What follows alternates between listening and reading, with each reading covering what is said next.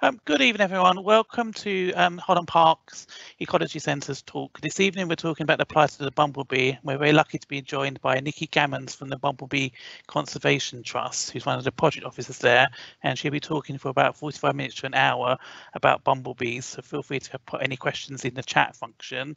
A bit of housekeeping there. If you've not been on a Teams live event before, you can't interact in the same way as a Zoom call, but you can put questions in the Q&A and we can ask them at the end.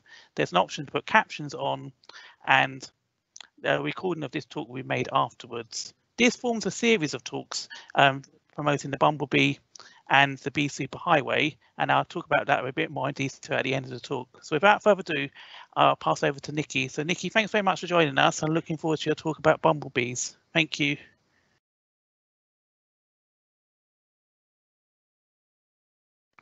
Unmute yourself, Nikki.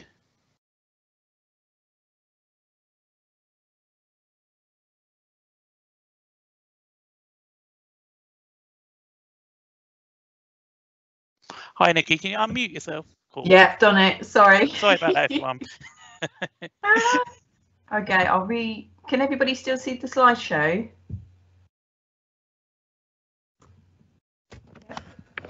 There we go. Okay, everyone. So good evening, everybody. Thank you very much, Trevor and Kensington and Chelsea Borough Council for inviting me along this evening.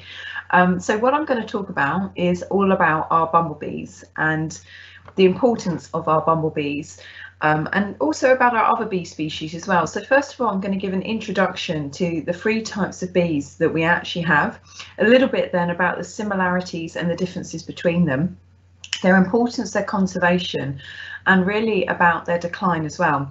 And most importantly, I'm going to talk about on how we can actually help our bees as well. So specifically how we can garden for them. So whether this is in our own individual gardens or whether it's in any outdoor space. So some of the things that we can really do to help them.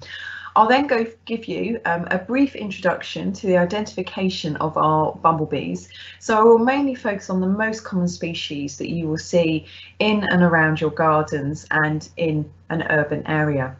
I'll then go on to talk a little bit about the project that I work on, which is based in South Kent and South East Sussex, which is the reintroduction of a short-haired bumblebee. So this is trying to attempt to reintroduce one of our extinct UK species. But there's lots of sort of messages that we can take from this, no matter where you are, to sort of take forward and use as well in your local area. So there are 3 different types of bees, and these are solitary bees, our honeybees, and our bumblebees. Now, what all of our bees have in common is that they all carry and collect pollen, and they are also all vegetarians. So they collect all of the food that they need from flowers. So they collect the pollen, which is very protein rich, and they take the nectar from the flowers, they drink that via their long tongue, and then that is the sugar store that they use to be able to power their flight and energize their flight. Now in the UK, we actually have around about 274 species here.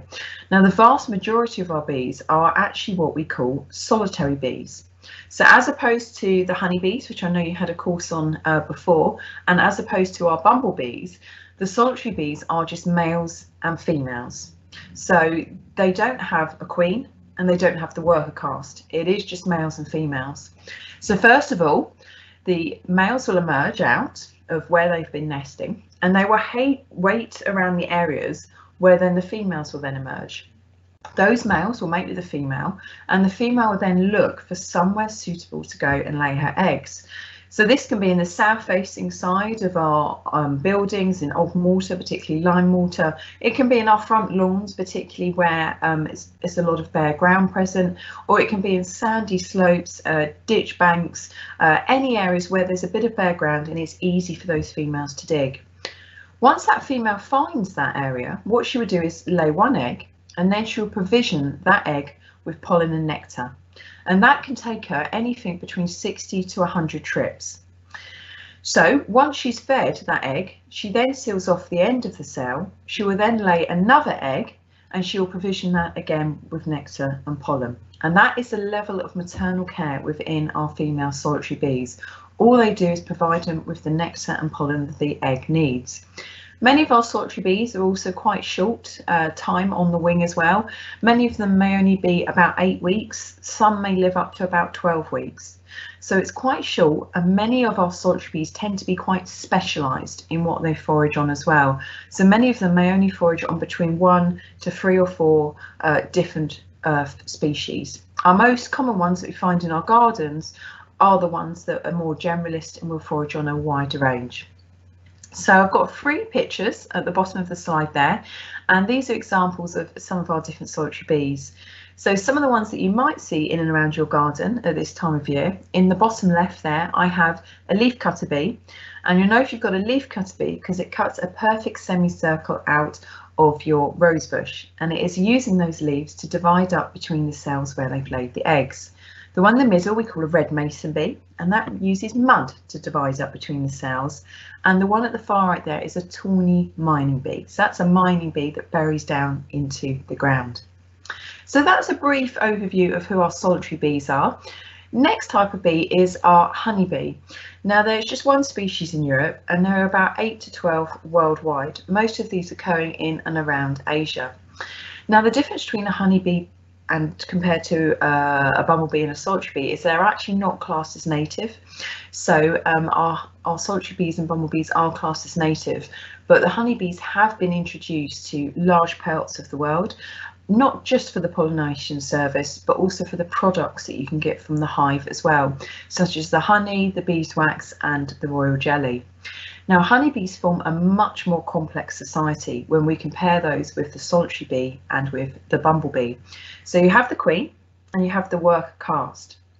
Now, the queen will only leave her hive twice in her life cycle. The first time she leaves is her nuptial flight. So she will disperse away from a hive, emit a pheromone, which is just a scent to attract the males. And in honeybees, we call them drones, the males. She will mate with those drones and then she returns back into the hive. The only other time she leaves is when she is usurped by the production of a new queen. So the queen of a honeybee never goes out and forages for the colony and doesn't have any pollen basket, so it doesn't have any adaptations on its body to be able to carry pollen. Now, queen honeybees can live for between 3 to 5 years, but they will normally be usurped over that time. So when a queen is usurped, she will take with her between 2,000 to 3,000 workers, and they will go off and find somewhere else to find a nest. And that's called a swarm. So a swarm of honeybees is the old queen leaving and looking for somewhere else suitable to find a nest.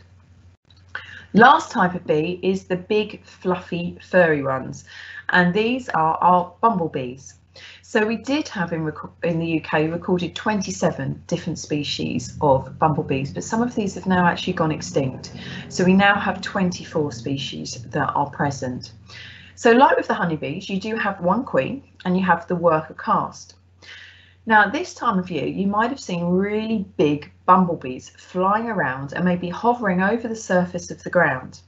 So the queens at the moment have emerged from hibernation, where they were pre-mated before they went in. They then go over the surface of the ground and look for somewhere to find their nests. Once they've found that area, she, the queen, will then keep going out and foraging for the nest. Once the production of her workers turn into adults and they start to emerge, the queen then remains within that colony. So the queen will actually forage for the start-up and set up of that colony for the first 6 weeks. The workers, once they are produced, will then replace her from doing that. So workers are just mini versions of the queen. They are females, and that's true for all of our social insects, whether that's ants, bees or wasps. All workers are female. The difference between a queen and a worker is that workers do not have fully developed ovaries. So queen bumblebees can live for a maximum of 1 year, but the majority of their life is spent in hibernation. The life cycle of a colony is only between about 3 to 5 months, and the majority of our bumblebees, it's around about 3.5 months. At the end of the colony cycle of bumblebees, the original queen, all of her workers and the males will die. Just the new generation of queens will survive. So at the bottom of the picture there, I've got a few different types of bumblebees. So many of them are the characteristic, have a white tail with yellow and black stripes. but a lot of them have a variety of different colours, and it is this variety of colours that we use to then tell them apart. So then going on to compare a little bit more between honeybees, bumblebees and solitary bees. So as I said, honeybees are classed as a domesticated species, and they have been introduced to large parts of the world, whereas bumblebees and solitary bees are classed as native. So one species of honeybee in the UK. Now of our bumblebees, as I said, we did have recorded 27, but 3 of these are now no longer recorded. 18 of the ones that we do record are called social species, but the remaining 6 are called cuckoo bumblebees. Now, just like the bird, the female of a cuckoo bumblebee will go inside the nest of its host, will either kill, dislodge her or make her subdominant, will then lay her eggs inside that nest and let the workers of the host nest rear them. So a little bit of a cheater of the system.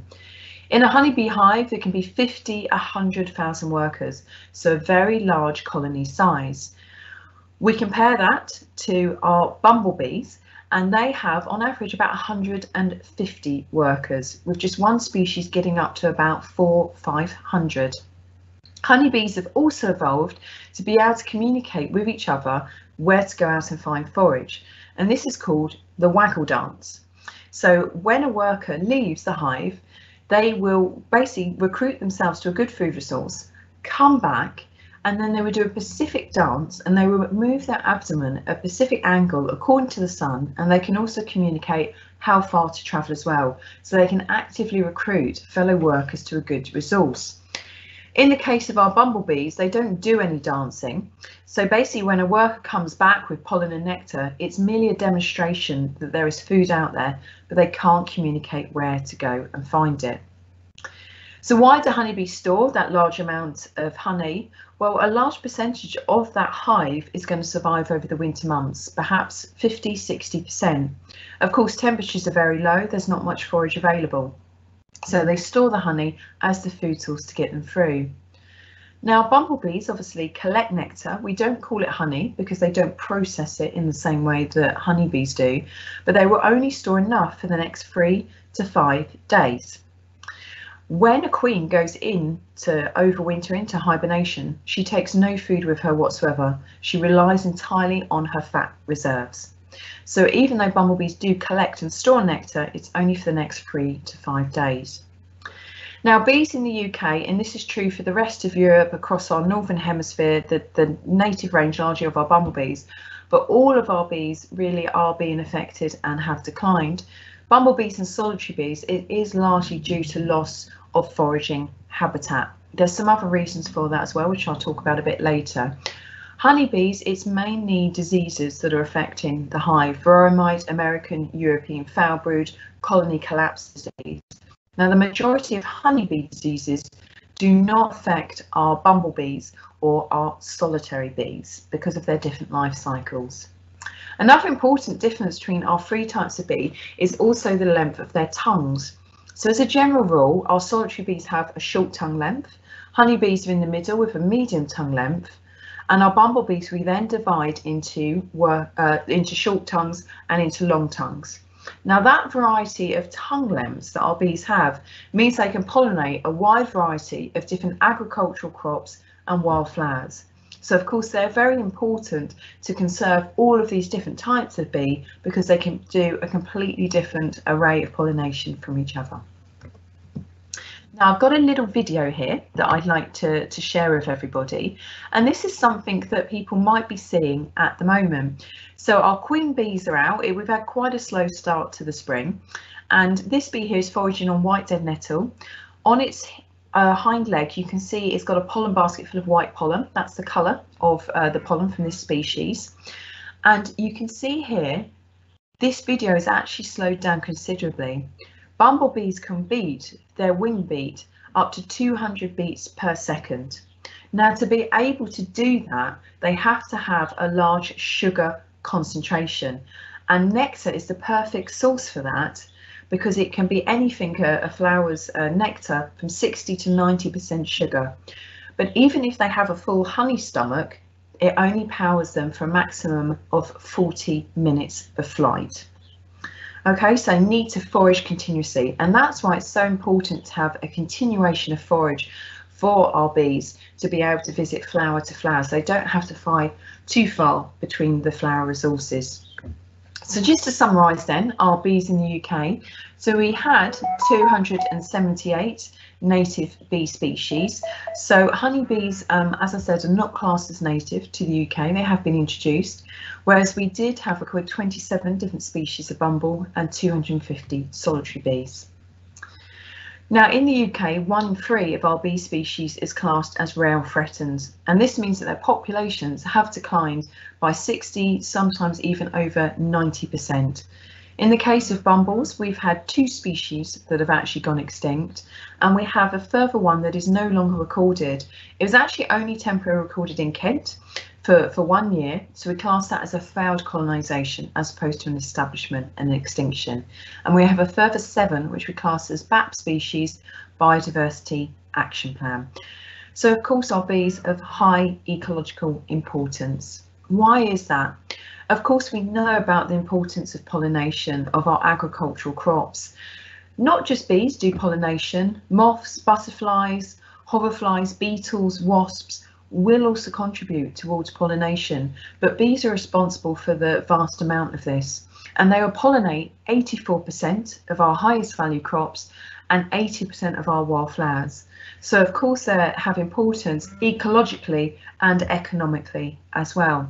And this is estimated to be worth anything between 560 to 800 million pounds a year.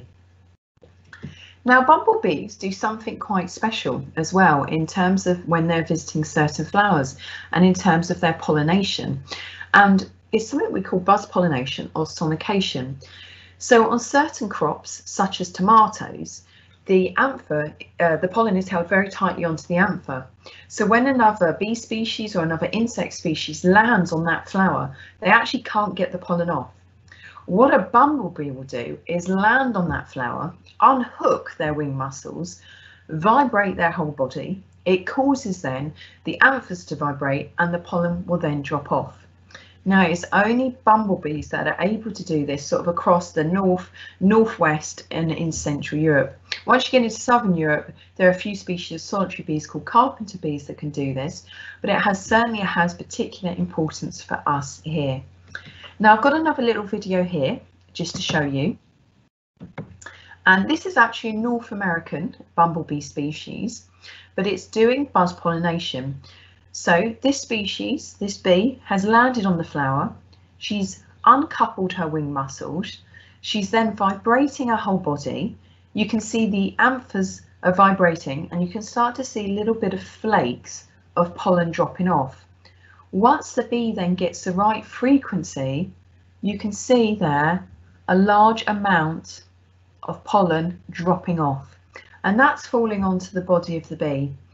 Once she's collected that pollen, she will then recouple her wing muscles and she will then go on to the next flower or back to her colony. So bumblebees always collect pollen in their hind baskets. We call them pollen baskets.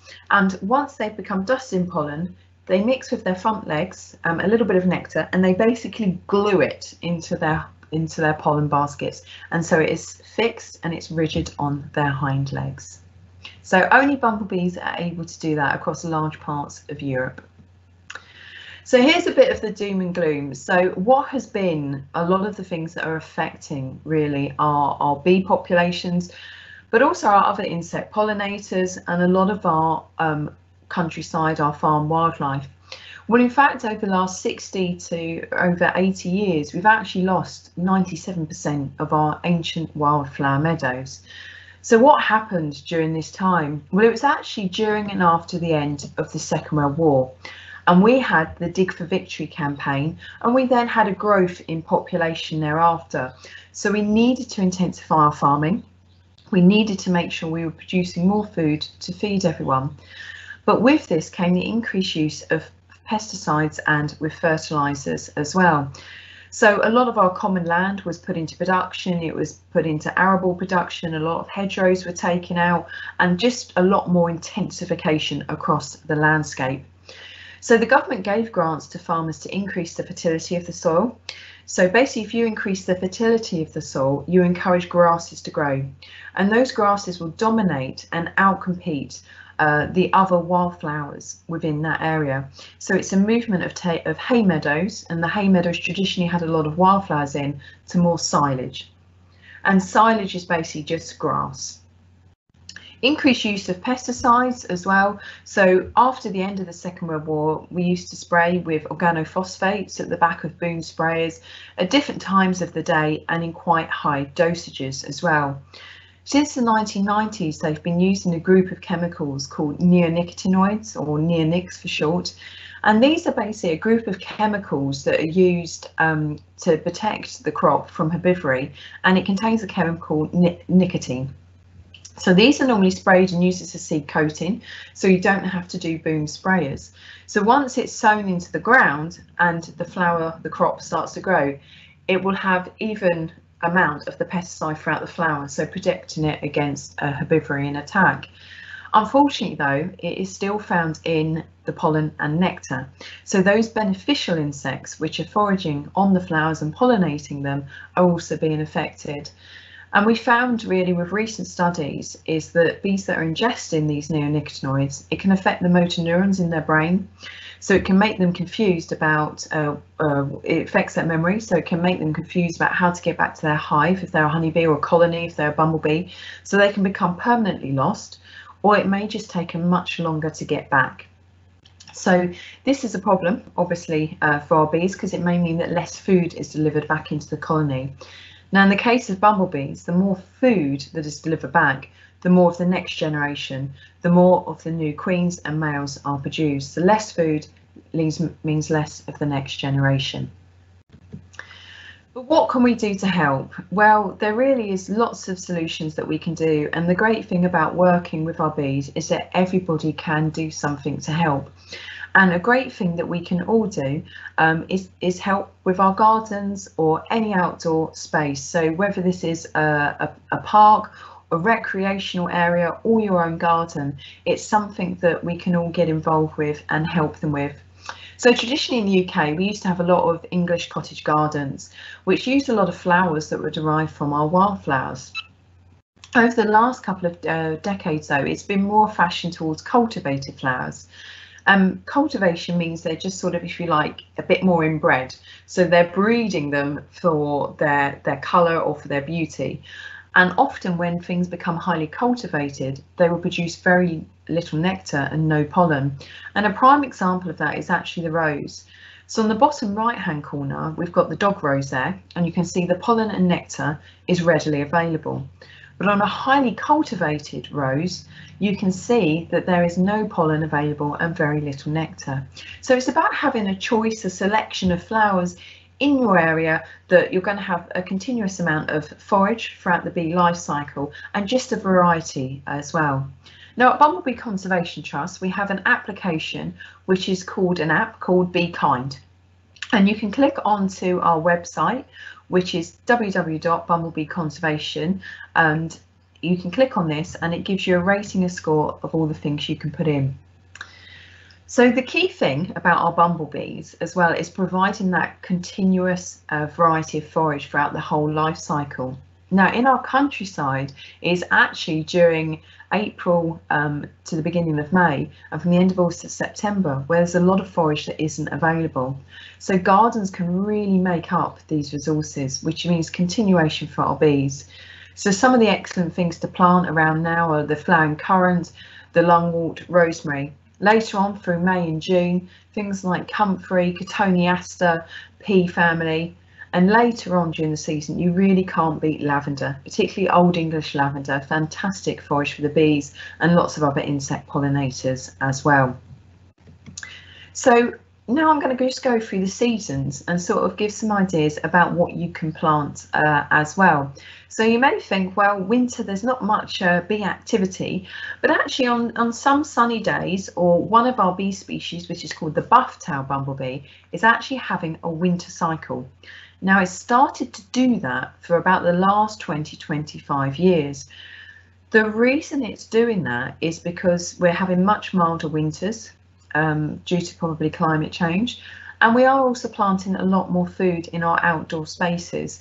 So a lot of those queens, instead of going to hibernation, have become slightly confused, and they're now actually staying out and having a winter month. So we think more of our bumblebee species may start to do this as well. We're seeing a trend that they're emerging earlier and earlier each year. So things that we can put in our gardens or any outdoor spaces are the alpine winter heathers. We can also put in things like winter honeysuckle, mahonia, gorse as well, if you've got the space, and obviously things like snowdrops as well. And snowdrops should actually be planted out as bulbs in the next few weeks if you'd like to get them flowering for yourself next winter. Going on to spring, this is when we can have a lot more variety of different things as well. So I've mentioned the lungwort, the pollinator, fantastic early forage for the bees. Flowering currant is very good. If you've got space or an outdoor recreation area, the willows are also very good. Herbs are also great things to have. So anything like rosemary, sage, mint, thyme tend to need less watering as well. So if we do get a drought in the southeast, a lot less rain, these are good ones to have in your garden. You don't have to water them as much. If any of your allotment holders as well, these can be the perfect areas for our bees. So particularly they will have normally a continuation of forage with all your vegetable and fruit crops. Apple blossom very early on is very good, and other things like bugle as well. One of the single best forage for our bee species at this time of year is the humble dandelion. Now, the poor dandelion gets a very rough name and is called a weed, but it is a beautiful essential flower for many of our insect pollinators, and many of our solitary bees feed exclusively on dandelions. Our bumblebees will use them as well, and also the honeybees and a variety of different other insect pollinators. So if you do have an outdoor space, do leave some of those dandelions because they are perfect for our pollinators, and they're free as well. They just come up in your lawns or outdoor space. Other things as well, crocuses, the blackthorn is beautifully out now. The hawthorn will be out a little bit later. Cotoneaster, tiny little flowers, but really is very popular. Cherry trees are just coming out now as well. Other things as well that you might like in your gardens are native primroses. So do go for the native variety because these are fantastic and they still provide nectar and pollen for our insects. Other things that might appear in your outdoor community spaces, which are fantastic for bees, and maybe you might get some coming up in your lawn as well, are the dead nettles. They're not actually nettles, they're of the mint family, so you don't get stung by them. Brilliant forage for our bees, and for our particular rare bumblebees, these are excellent forage. Ground ivy and maybe some cowslips as well. So if you do have areas around you as well that are left a bit wilder, or you have a hedgerow, these might be some of the species that you see. Big attractants for our bees as well. But if they do come up in your garden, not weeds, they are beautiful wildflowers. Going then in through later summer, foxgloves, comfrey is excellent. If you have an allotment, you can use it as a mulch as well. The thistles, so obviously maybe you wouldn't want certain thistles growing up, but thistles are always good for our bees. But things like globe thistles, absolutely beautiful, fantastic. Snapdragons, lavender, as I've mentioned before, is excellent.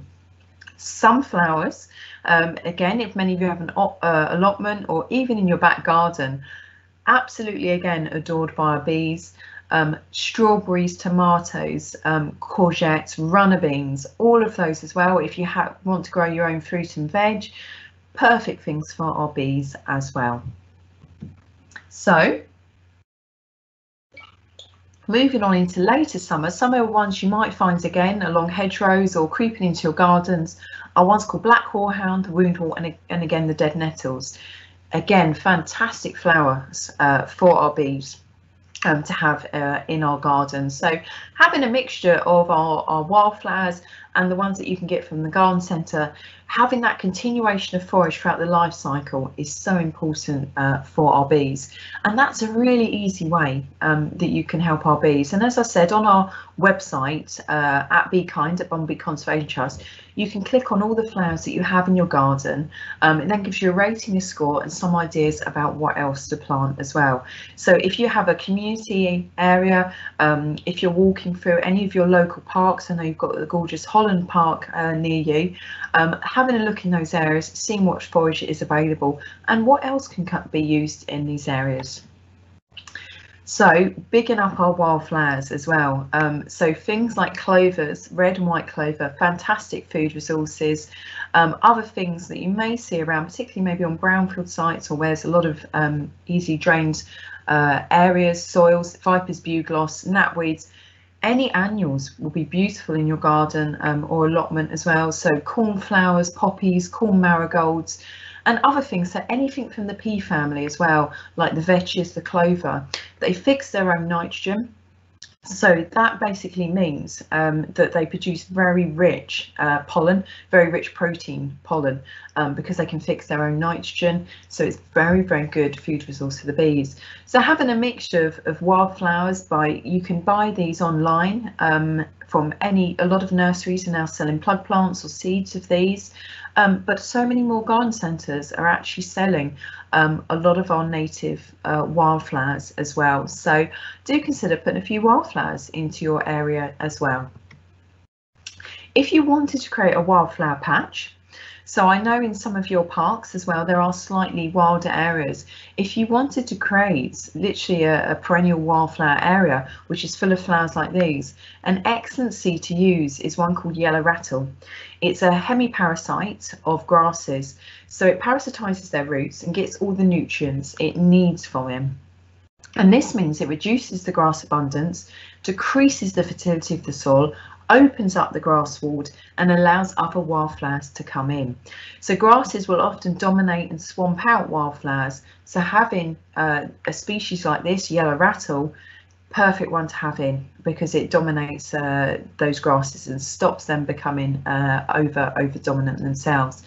So you have to sow this in the autumn to winter months. It needs frost to break the dormancy, but you can buy plug plants of it now to pop in as well. So that's the Be Kind app that I was mentioning, so you can find that on our website.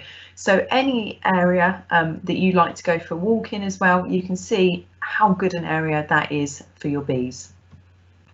Of course, in our garden, they're also great for nesting of our bees as well. So again, if you've got a hedgerow, paving stones, rockery, sheds, even a blue tip nest box, compost bin, these are going to be great areas for nesting for our bumblebees as well. So what to do if you do find a nest in your back garden? So at this time of year, we're seeing the queens come out of hibernation. They've got to find food immediately because they've used a lot of her body fat during hibernation. She's going over the surface of the ground and finding somewhere suitable to nest. It would normally be where something's nested before, such as a rodent or a blue tit, and they use that fur for feathers, straw and hay to insulate their nests. So they'll be going into and out of little holes. Once she finds that, she'll build a waxy cup, regurgitate her nectar into it, and build her pollen together, where she will then lay her eggs on top. For the first 6 weeks of the colony, it is the queen that's going out and foraging. The workers will be developing during that time, and once they emerge as an adult, they replace the queen. There are 3 worker brood cycles within a colony, and right at the end of the colony cycle, after about 3 months, is when the production of males and new queens occur. So first of all, the males are produced and they have to leave that nest. So they will stay outside and they will actually sleep outside, and they have a life cycle of about 2 weeks. So very short-lived are males in the bee world. With our queens, they will emerge a couple of days later, and they will wait around on different flowering plants, emit a pheromone to attract the males to them. They will then mate with one male. If that's midsummer and one of our most common bees, that queen will go straight into starting a second colony. It's unlikely she will nest from where her maternal nest, the maternal nest she's come from. She will actively look for another nesting site. If this is at the end of the summer, autumn, that new production of queens will go into hibernation and they will then emerge the following spring. So the life cycle of a bumblebee is very, very short. It's only on about 3.5 months. Normally when you've seen a bumblebee colony in your garden, if you're seeing a lot of activity of workers coming and going, it's at its peak. And normally it only has a couple of weeks left to live. So if they are in an area that perhaps is slightly awkward or unfortunate, what we do say is please do leave them there. It's a great thing to have bumblebees in your garden. They're obviously finding good resources there, and they probably only have a few weeks left to live after you've seen them. It's very, very unlikely you'd get stung by a bumblebee.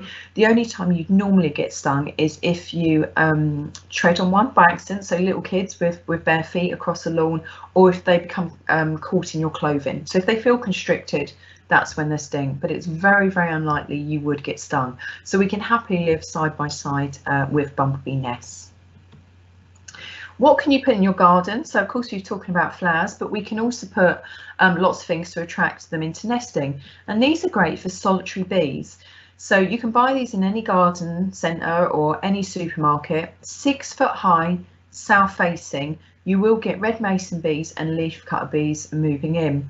You can also make them yourselves out of old bits of timber, fence posts, bamboo canes. What we say is try to have a width of about 15 centimetres. That's the ideal size for them. So yeah, having a size of 15 centimetres, and again having them in a south facing side is the ideal location for them. Another good thing to have is blue tit nest boxes. Is my screen gone funny, Trevor? No, you're all good. You're all good, Nikki. Oh, phew, because I'm looking at something else and it's gone a bit funny. So we're okay. Oh, good. So this is a blue tit nest box here. Now, if you'd like a blue tit in the nest box, have it north facing and clean it out over the winter months. If you'd like a bumblebee in there, have it southeast facing, leave the nesting material in once the blue tit is finished, or you can put some of your grass cuttings in there and that will attract them in. So those are little tips that you can do in your gardens to help our bees. Who are you going to then attract in? Well, these are our big 7. So these are our most common bumblebee species that we see, and these ones are able to cope in urban environments, and that's why they're common. They also tend to have 2 cycles during a year, and the buff-tailed at the top left is the one that's having 3 cycles per year. So at the moment we're seeing our queens coming out. Those are our biggest, as I said, about an inch or so big. The workers will start to be emerging soon, and they tend to be half the size or even a third the size of the queen. And we won't see our males right until the end of the colony cycle, so in about 3 months from now. So these ones in a good garden in London, you will certainly find all of these species. Perhaps you might get a couple of the cuckoo species in as well. So do have a look out for which species that you may have, and we've got lots of resources on our website at Bumblebee Conservation Trust. So a great activity to do with the kids, or if you love spending some time in the garden or in any outdoor park as well. As I said earlier, I know you've got the gorgeous Holland Park, but I'm looking up some of the gardens you've got. I'm from South London, so I don't know originally the Kensington, Chelsea area that much, but I know you've got a lot of lovely parks. So even if you don't have access to a garden, all of these lovely outdoor spaces, you'll be able to see these bees and have a look at them and notice where they're going and what they're using for food as well. Hi, Nikki. It does seem to be overlaying the slides at the moment. I don't know if you want to restart the PowerPoint. I'm going to unshare and I'll share it. Sorry about that, everyone. Yeah, sorry. I don't know why it's doing that, but we'll give it another go. Okay, can everybody see that one? Yeah, that's much better. Thank you. Brilliant. I don't know why it did that. It went funny, but that's technology, isn't it? But yeah, so as I said, any outdoor space, you're going to get bees there. So yeah, do have a look. So allotments are perfect, obviously gardens, any community projects that you've got near you, and all of those recreational parks as well. I know many of them have wild areas, some of them will have formal planting, and those are going to be good as well. So do go out and have a look for our bees. It's supposed to be getting warmer next week as well, so we'll certainly see more bees coming out. Now, I just wanted to tell you, just before I end, about the project that I work on. It's not too far from you. It's in South Kent, East Sussex. So if any of you do drive out down to Kent or Sussex, we've got some beautiful open areas down here. And traditionally, we have in Kent the greatest diversity of our rare bumblebee species, but certainly in East London as well, we do actually have the rarest UK bumblebee species. So in areas along the Thames estuary is a fantastic area to go and look for bees. So if you were really interested in seeing some rare bees, the North Kent coast, South Essex coast and the East London boroughs are fantastic as well. But Chelsea and Kensington, you'll still have some good ones there as well. So I just want to talk to you about the project I've worked on, because it highlights the plight really of what's going on in the UK for our bumblebees. So this is one of our extinct UK species, and it's called the short-haired bumblebee. And this was last recorded in an area called Dungeness, which is at the very southernmost part of Kent, in 1988. Now, prior to its extinction, it was found across the south, going up even to Humberside. So it was found again in East London, going through into London. Now, during and after the end of the Second World War, we had that agriculture intensification, and that's when we lost a staggering 97% of our ancient wildflower meadows. That had a massive impact on what we now know as our late emerging species. So from those group of late emerging, this is one of the extinct ones, and the other ones are struggling at the moment. So a lot of the species that we're seeing declining across the UK are also declining across their native European range as well, for exactly the same reasons: loss of habitat. But as I said, Kent is a good strong point for it. East London is as well, which is fantastic. But we decided to attempt to try and reintroduce this species after it was last recorded in 1988. So to be able to do this, we wanted to recreate and restore habitat on a landscape scale, so connectivity. So we've been talking about continuation of forage and continuation on a landscape. So we can achieve that with gardens in urban areas, with allotments, with recreational parks. And that's what we've been doing down here as well, by working with a variety of farmers and landowners to restore and recreate flower-rich habitat. As we're creating this habitat, we want to know whether it's working. So we go out and we record not just rare bumblebees, but all of our bumblebee species. So we do a national recording scheme, which some of you may be interested in doing, and you walk an area and you record all the bees you're doing. So for us, we record areas where there's particularly good forage, where we've been working with the land manager to improve it, and we see how the bees are responding. Most importantly, it's working together as a community. So we've done a lot of volunteer recruitment and a lot of outreach as well within this area to get local pride in how good this area is for our bees. But by working together as a community, this is how we can really make a change. So this is the area down here. So this is the south of Kent and going into East Sussex as well. So we started back in 2009 on this project, which is funded by Natural England, which is a government body under DEFRA, RBKC and Bumblebee Conservation Trust. So by 2012, we wanted to have a minimum of 100 hectares. Now, if you think of a hectare, it's about the size of a football pitch. So I'm a Crystal Palace fan, so I'm probably not, a bit unfortunate for me to think of football at the moment. We're not doing so well. But if you think about the size of a football pitch, that's 1 hectare. And we wanted 100 hectares across this area for connectivity.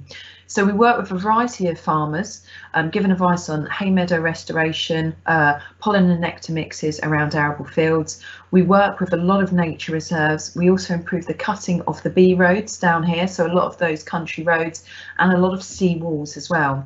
But we've worked a lot with our local councils, parish councils and Kent County Council as well. So it's so important to work with our councils and look at monitoring and cutting regimes there as well, so we can improve the diversity.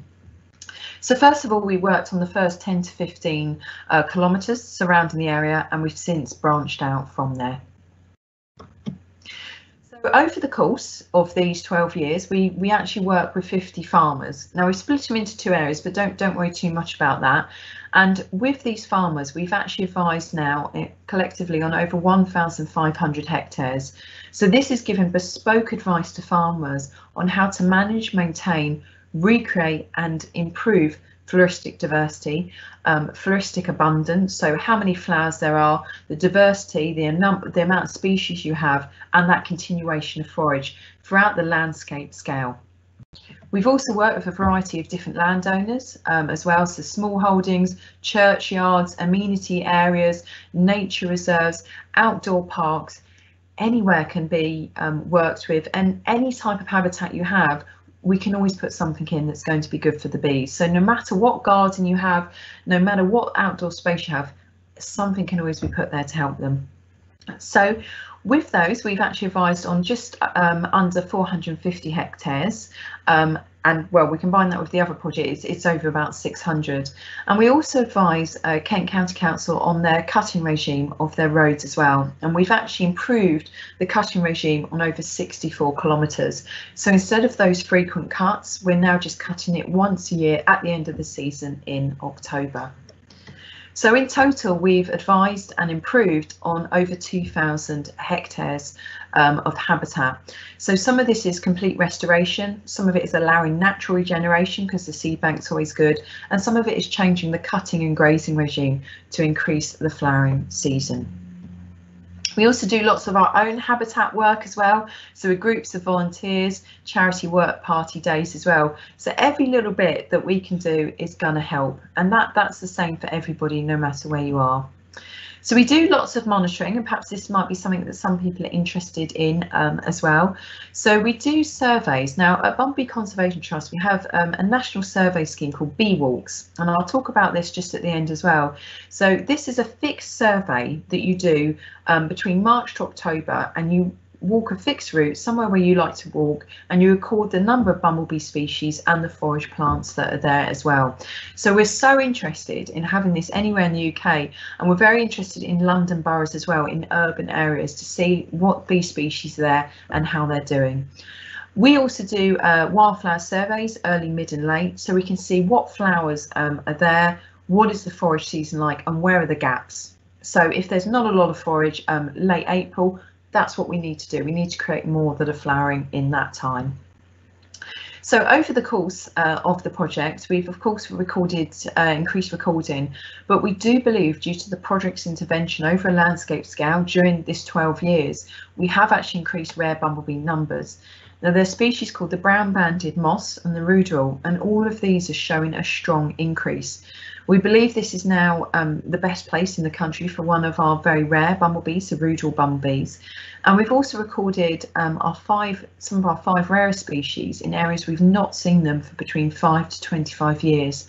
It's just showing that if you do create the habitat, they will use it, they will return to those areas. It really is a solution of planting more flowers for them across a landscape scale, whether that be in our gardens, in our parks, to help these bees. Also, our most common species have also increased. The one that hasn't is our most common UK species, the buff-tailed, is called Bombus terrestris, but it just shows that over that time, bees do respond, and we can really help their populations. And of course, by restoring this habitat, if you did want to create a wildflower area, whether this be in a recreational area, working with farmers, it's the restoration of an ecosystem that's also largely been lost.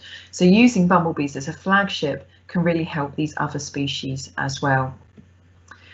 So just to talk briefly about the reintroduction part of it before I end.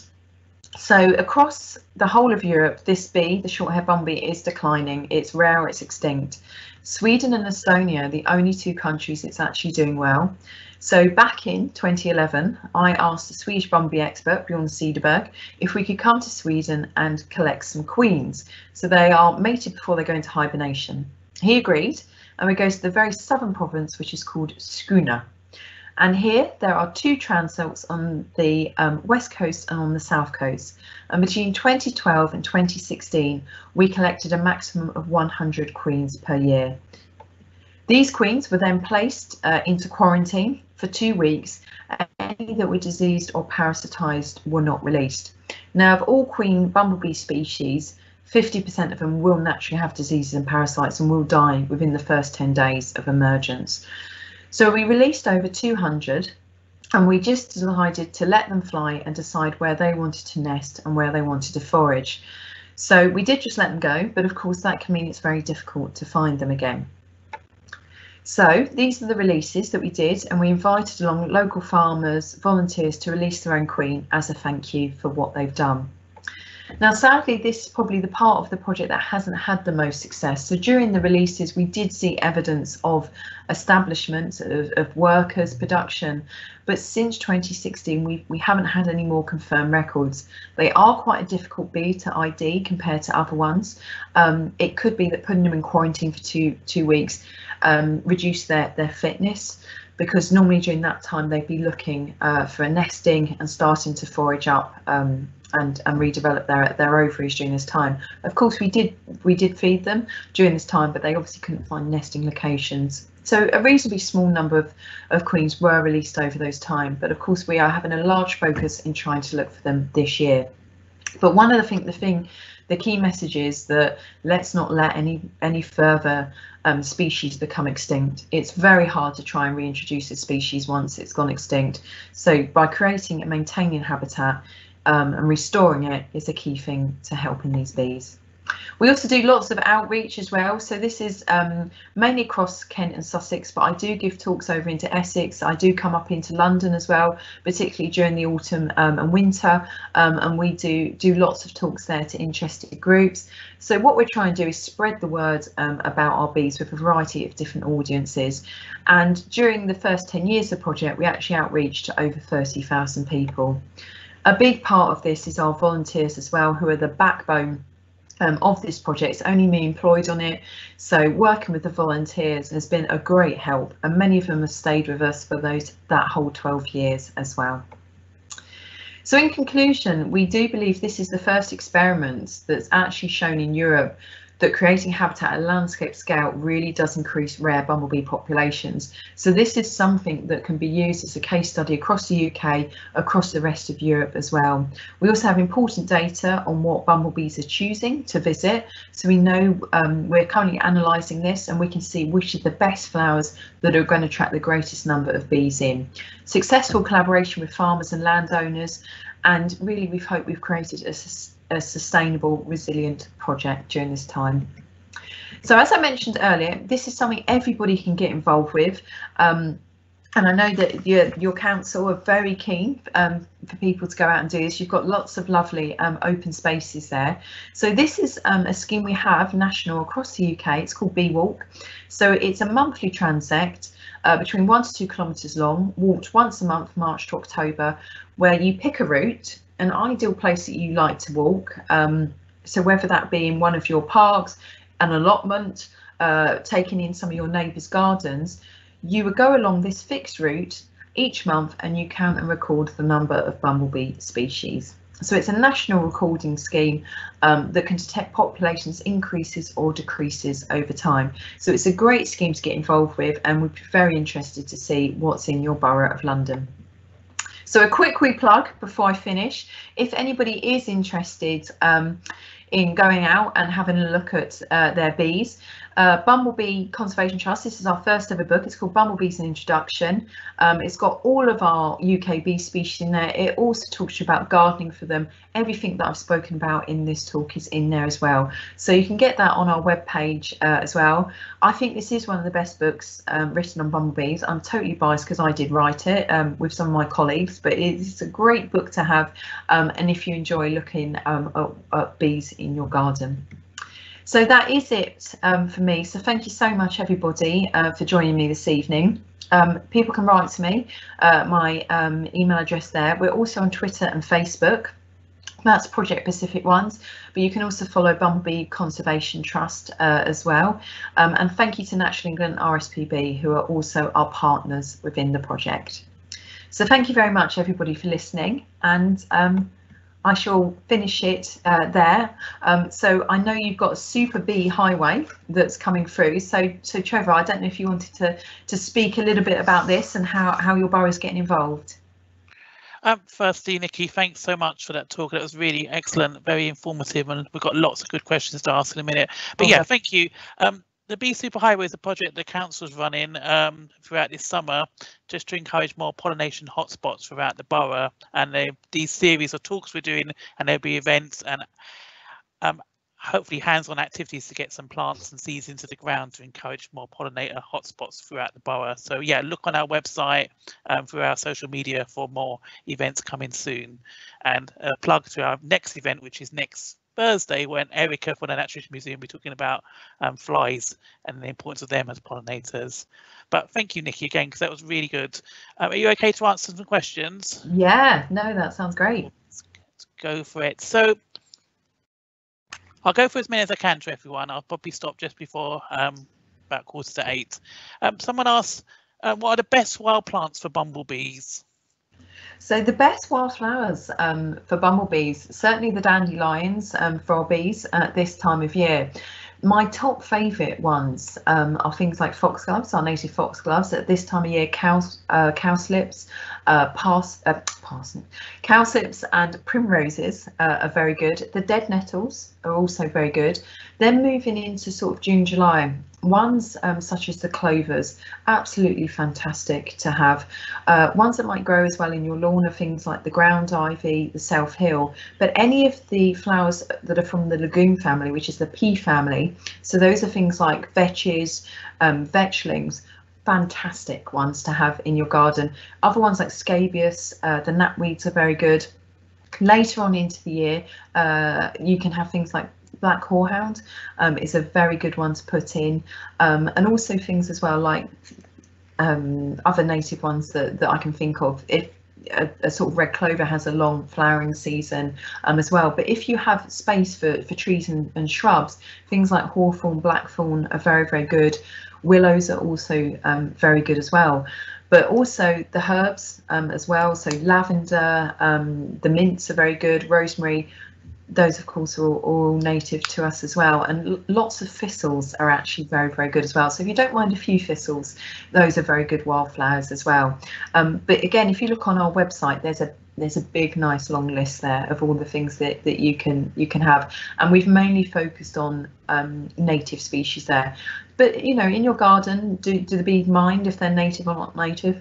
No, of course they don't, but it's something obviously we do encourage people to go for. But yeah, wide variety that we can have. Bumblebees are a generalist, so they will use a wide variety of different wildflowers. So great to hear that people are interested in planting wildflowers.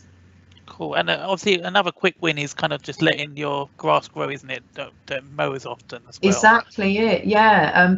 It's a quick win. It's probably the most easiest, efficient and cheapest way to do it is just to allow your grass to grow, because often in the seed bank you will have another flower called potentially bird's foot trefoil. So these flowers are coming up, they just get if you keep mowing, they just it just suppresses them. They can't compete with that, and that's why you'll just get grasses. But if you reduce your mow, and particularly we're coming up to no mow May at the moment, if you reduce it ideally to every couple of months, you'll just allow those flowers to come up, and fantastic flowers for bees. They will be native to your area, they'll be from your seed bank, and it won't cost you anything. Cool. Next question. Are bug hotels, beneficial for bumblebees, and should they be cleaned out annually? So the solitary bee hotels, homes, not for bumblebees, because bumblebees will, the majority of them nest underground in an old rodent hole, and they grow to about the size of a small football. So those are your bumblebees will often go in a blue tip nest box, but you might find them in compost. If you've got, again, a hedgerow, under a shed, if you've got a rockery, those kind of areas you'll find them. For the solitary bee homes, again, you can make them yourself. If you have a variety of diameters from 2 to 8 millimeters, you'll get a variety of different solitary bees moving in. You can create these out of a log pile. You can buy them in supermarkets, in garden centres as well, or you can have them in bamboo canes. So you need to be south facing to get the bees in. Now there's different theories about whether you should clean them out or not. So you do get a higher predator load. So there's quite a few solitary wasps that will predate on many of the eggs of these solitary bees. For me personally, I find that's a natural thing, and that's a natural part of it. And what will happen after about 3 to 5 years is they will no longer nest in that one. So you might want to just let it go for its season and put a new one up next to it, and they'll start to use that. So after a certain time, normally between 3 to 5 years, they will stop using that original home, and they'll move on to a new one. So I would regularly swap them every 3 years or so, but I don't clean mine out. I think let nature take its course, but it's certainly preference. But you can certainly Google that, and there's lots of different ideas about whether you should be storing them in a shed or having them cleaned out. And Eric, sorry, Nikki, am I right in thinking sometimes bumblebees will overtake like a nest box sometimes as well? They don't tend to take it over, because if there is a blue tit in there, the blue tit will scare that queen off. It's very unlikely. Yeah. But once the blue tit is finished and the bumblebees go into their second cycle and the new queens are looking for somewhere suitable to nest, they will use an old blue tit nest box. It's the ideal size for them. You've obviously got the feathers, the straw to keep their nest as insulation. There's a particular species called the tree bumblebee, and that particularly likes blue tit nest boxes, but a lot of our other common species will use blue tit nest boxes as well. So if you'd like a bumble in there, have them southeast facing. If you'd like a blue tit, have it north facing. All right, cool. Peter Darley asks, bumblebee queens were very active on the salvias in January. How does available pollen affect hibernation? How does, sorry, what affect hibernation? How does available pollen affect hibernation? So, a lot. So climate is a big factor, of course, for our bumblebees and our other insects, all wildlife as well. So we did have quite a bit of activity in February. That is the natural time that queens will start to emerge.